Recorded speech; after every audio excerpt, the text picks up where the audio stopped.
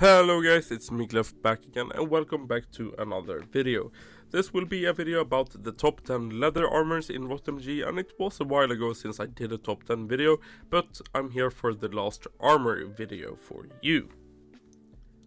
Before we go into the video, check out my 4000 gold giveaway if you want to get a shot on some free gold, and let's jump straight into the video. Well, when I started researching this video, I saw that there is a lot of different leather armors out there. I think this is one of the most common armors in the game. Like, there are the most variants of the armor, UT and ST. And it was pretty hard coming to a top 10 list, so I will have honorable mentions. And one of the honorable mentions is just nostalgia for me. And yeah, let's start with the honorable mentions. Well, the first honorable mention we have is Sea Silk. I love this armor. I think it is a decent armor for your beginner character. It's not that much endgame anymore, but I remember back in the days when this was the armor you used over an Hydra because it gave the extra speed. And on the bow classes especially, you didn't have a lot of speed, so any extra speed you could get was just a nice bonus. Then for the second honorable mention we have the Wormhide. I think this armor is pretty boring having it in the top 10s. It's a viable armor and it can be replaced in the top like 6 armors, like the 6th spot to 10. It can replace any of those armors. If you want to use the Wormhide, you can use it and it won't be a problem. Number 10, Spectral Cloth Armor.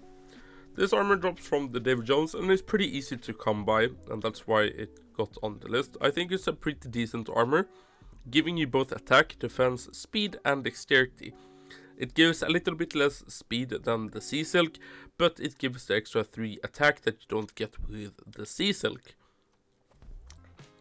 Both for how easy it is to get and the viability of the armor, I think this deserves a spot on the list. But there are a lot of other armors that just beat this one, so that's why it's on the number 10. Number 9, we have the Tene. The Tene is a pretty weird armor.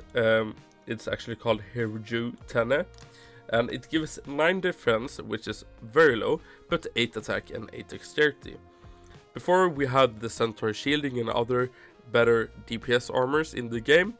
This was the one to use if you wanted to maximize your damage, and I think it's still viable for some situations.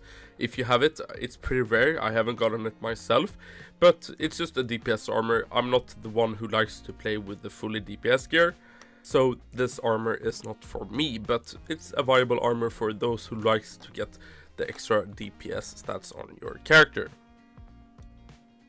Number 8, Luminous Armor. This armor is the other way around of the Tene. This gives 200 HP, 5 speed and 5 vitality. Not a single attack or dexterity on this armor. You will only get 5 speed, 5 vitality and 200 HP. So this is the one that is viable for those endgame characters. This could be useful at the Shatters 3rd boss, the phase where you are sick and you have to dodge, and as well as in Celestial at the 03. I haven't used this armor myself in situations because I have always had the Leviathan armor or better ones, but it's viable in some situations where you do need a lot of HP. It doesn't give any defense, so running around with this in an Abyss or Godlands, for example, is not maybe the best idea, but at some situations you do need a lot of HP, and this is just a good alternative for those situations. Combined with the Dekia ring, you'll get 390 HP plus, which is just insane, and can give you a chance at surviving some phases. Before we go into the number 7, please subscribe to the channel if you're new here. There are just 20% average on the channel that's subscribed, so subscribe to the channel if you're new here. Let's jump into number 7. Number 7, Hollerhook Hide. Well, This is a very weird armor. It came pretty recently, at least in my view of the game's history. It gives 10 defense, 8 dexterity, 5 vitality and 3 speed.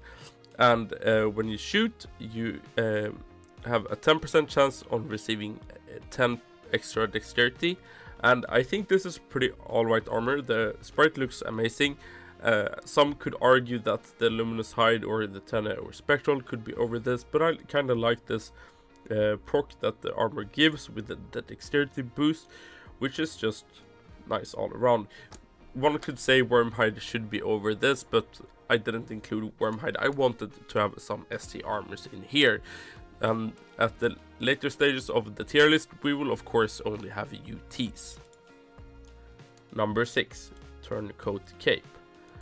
This is a pretty decent armor that got released with the Oryx 3 release, and it drops from the Gemspock mini-boss. And it's a very situational armor, giving 18 defense and 10 speed, which is amazing for some classes that need speed, for example Huntress or Archer.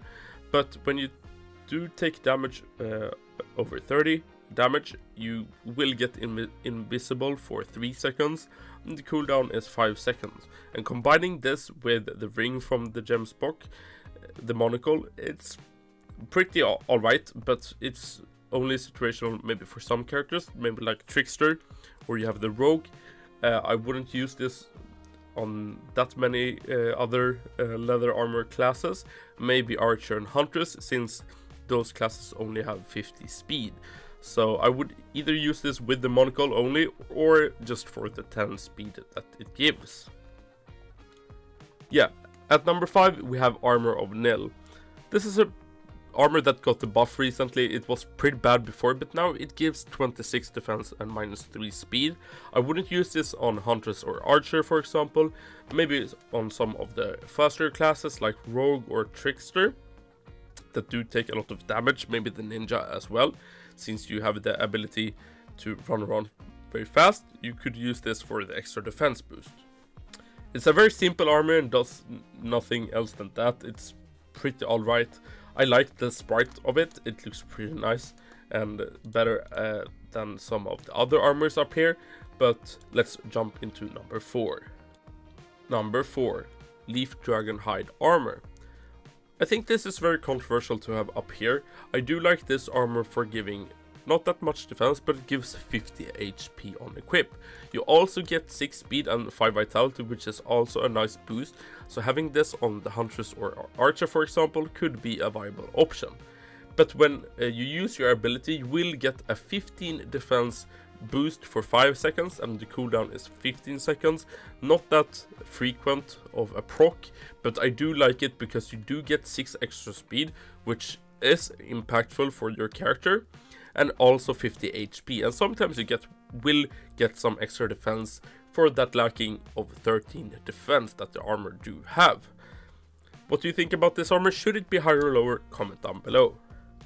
Okay, number 3. Now we're getting into a really picky list here, but at the number 3 spot I've chosen to have the Centaur's Shielding. This armor drops from Besa, and it's one of the best leather armors in the game. It also gives 13 defense as the Leaf Dragon Hide armor. It gives 5 attack and 7 dexterity, which is almost like the Tene, which is really good for DPS stats. And on shoot, you will get an attack boost plus 12 attacks on self for 4.5 seconds. But this attack you do get is only when you have the healing status effect. So you could use this with the star from Besa if you are a ninja that gives you healing, or use this armor in a large group, because often priest will have a tiered tome which gives healing, or a paladin, so you will often have the extra attack bonus in group play. So this is a great option if you want to do some extra damage. It's on the low side on the defense. It doesn't give any HP, which is a problem, I think, but attack bonus is pretty nice. So if you want, this is a mix between a Tene and a more like heavier armor with some more defense. Number 2, Leviathan Armor. Well, here is the tier 15 armor. gives you 21 defense and 7 dexterity, which is a good combination of both defensive stats and aggressive stats or DPS stats. 7 dexterity is pretty nice. That was also my Discord, I'm sorry for this. The XP bonus is 8%, which is also pretty nice, and it drops pretty frequent from Oryx 3, and it also drops from the Forgotten King in the Shatters. This is just a good overall armor that is you can always use on any character if you have the Shatters armor or center shielding. Maybe in some situations those are better, but this is just the baseline good armor. Of course, it's the tiered armors, all the tiered armors, the top tier. It's just good overall, and I wouldn't complain if you would use this over the Shatters armor or centaur shielding or leaf dragon hide or nil armor. Number 1. Like the video if you want to see it. I will show it either way. Sorry for the Discord sound. Well, at number 1 spot we have the Vest of Abandoned Shadows. So this armor drops from the tablets before the 3rd boss in the Shatters, and drops from the minions in the Shatters, and can also be craftable with the forge.